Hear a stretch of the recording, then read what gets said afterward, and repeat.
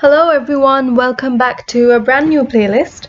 So I decided to make this playlist upon some various concepts in a VLSI. So that basically means, very large scale integration circuits. So the first topic that we're going to be taking a look at in this playlist is the RC delay model. So I'm not going to go very much into the concept here. I'm just going to teach you what you need to know in order to solve the circuits and perfectly solve the math that are present in the RC delay model. So let's get started. Some basic Cmos knowledge is of course recommended before you begin this video, but still doesn't matter. Just see how you get along. So the RC delay model concept is basically representing a transistor in terms of 3 capacitors, 1 resistor, and 1 switch. Okay, that's just it. That is the basic RC delay model concept. So here we have our common PMOS, So the PMOS is connected to the power source here, VDD.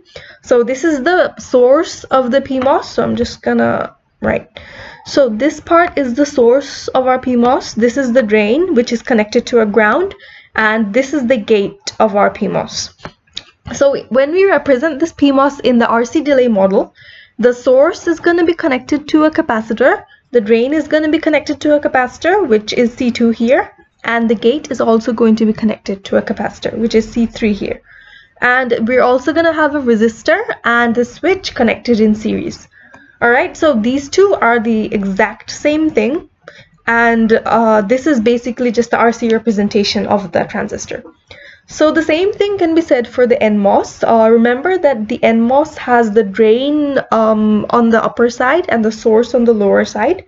It's the inverse of the PMOS. The gate is here as usual. And the representation of RC of an NMOS is exactly the same. You're going to have 3 capacitors connected to the gate, drain, source, and a resistor and a switch in series. So if you understand up to this much, then the next part shouldn't be that difficult at all.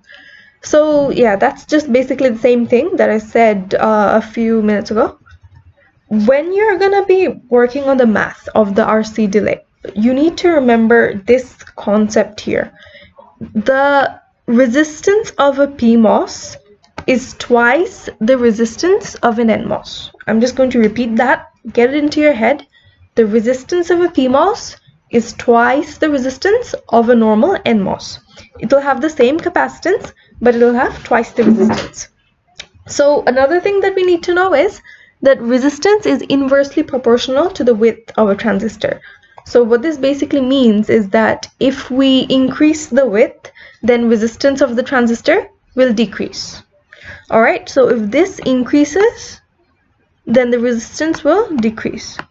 So as I mentioned before that the PMOS has a higher resistance than the NMOS.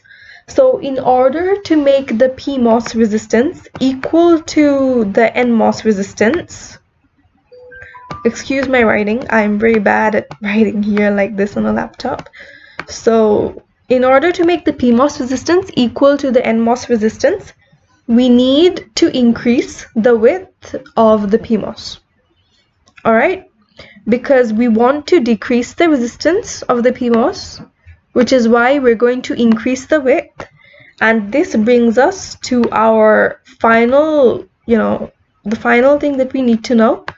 The width of a PMOS is twice the width of an NMOS. You need to understand the concept behind this, and you need to remember this, that the width of a PMOS is twice the width of an NMOS.